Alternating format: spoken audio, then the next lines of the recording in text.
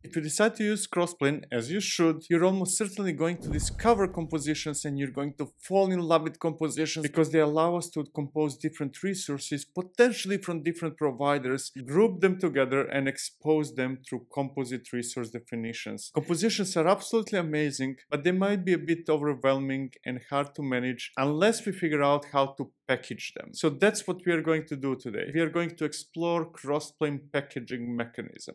My name is Victor and this is Upbound. We are a company behind your favorite tool, Crossplane. Instead of me starting with theory and explaining what packages are and what they aren't and so on and so forth, let me jump into a hands-on demo and show you firsthand what the problem is and how packages can solve that problem. But before I do that, let me tell you that there is a gist with all the commands that I will execute, and the link to the gist is in the description, so check it out if you want to reproduce what I'm doing.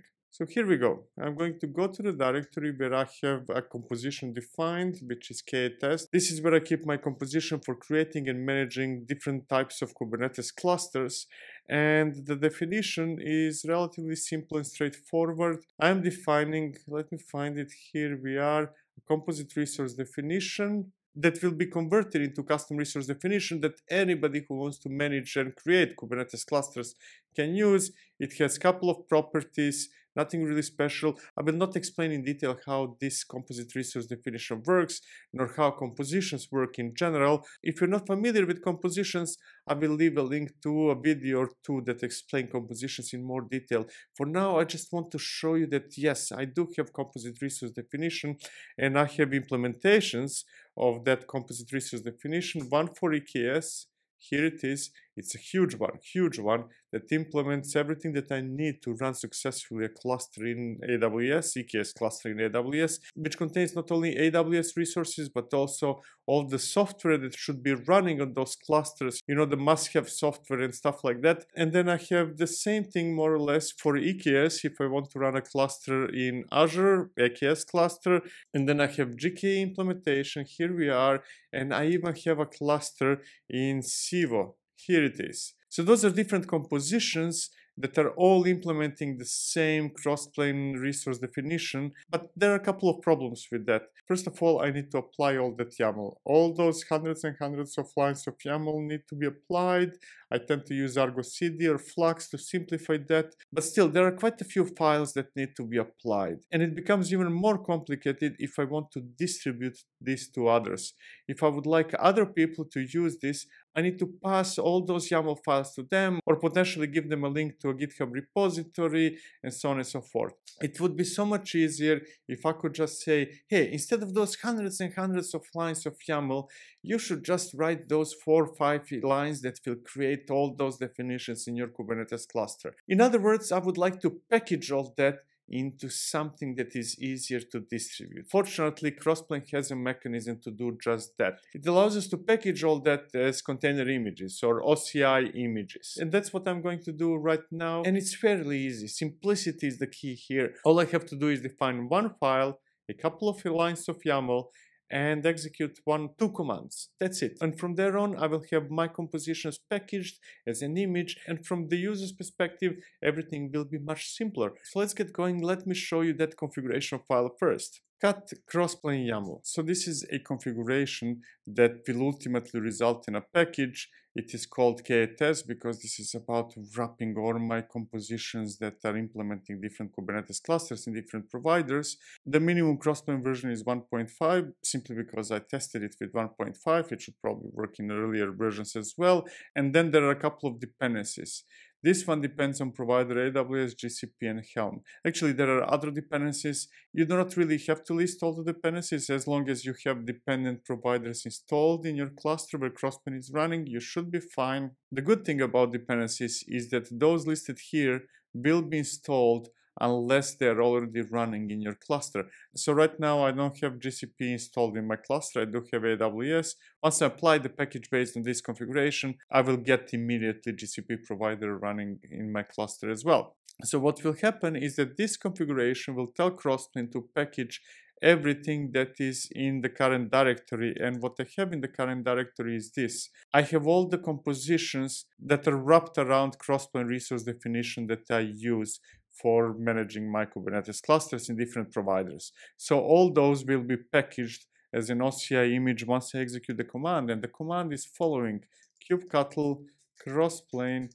build. I want to build a configuration. I could build a provider as well, but in this case I'm building configuration, and that will be called KTS. That's just the name, and that's about it. That's all it took. And as a result, I got KTS XPKG. This is the package itself that we are going to convert into an OCI image, and from there on we'll be able to use it instead of all this YAML file. Instead of distributing all this, we will be able to use an image, and that's absolutely awesome. So let me push this to a container registry. I will use Docker Hub, but you can push it anywhere you want, and we can do that with kubectl crossplane push configuration. And the address is going to be dh user. This is my Docker Hub user, and it's going to be called Crossplane KTS, and the version is going to be 0.1.4, let's say.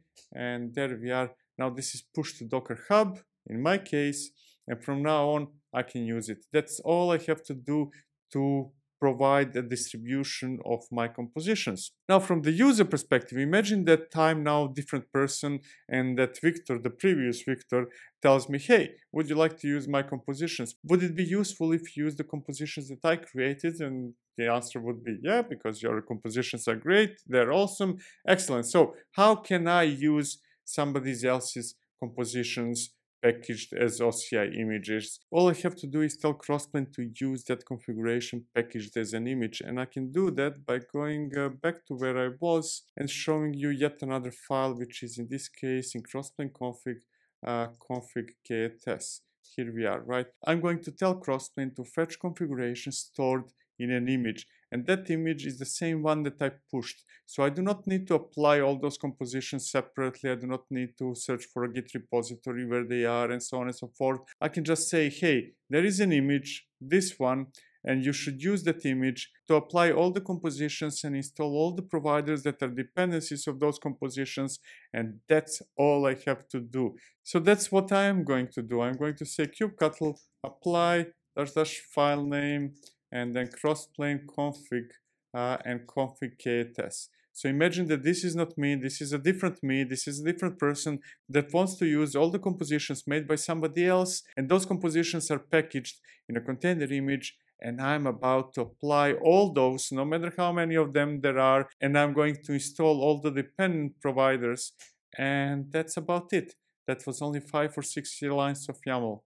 There we go. It was created, and I can prove it to you by executing kubectl get pkg rev. Those are all the revisions of all the packages that I have in my cluster, and I should be able to see it where it is. Health is unknown right now. It might take a few more seconds to install everything. Let's repeat. See that it found 3 dependencies. 2 of them are already installed. It's still installing one of the dependencies. It is installing one of the providers. Let's see. Oh yeah, I think now it will work. There we go. It is healthy, so all the compositions were installed, they were all applied, and dependencies of those compositions were installed as well. We can see that 3 dependencies were found in that package, in that configuration, and all of them are installed. Some of them might have been installed before and then Crossplane did nothing, but those that are missing were installed as part of this package. And I can prove it to you that it all works by applying this. Let me do an example of AWS EKS. Here we are. This is an example implementation of a cluster claim that is defined in those compositions, or to be more precise, as a crossplane resource definition. You probably saw this in one of my previous videos. I used this example quite a lot, except that this time everything is packaged as an OCI image. And I can do kubectl -- namespace a team, and I want to apply -- file name examples AWS EKS.yaml. And there we are.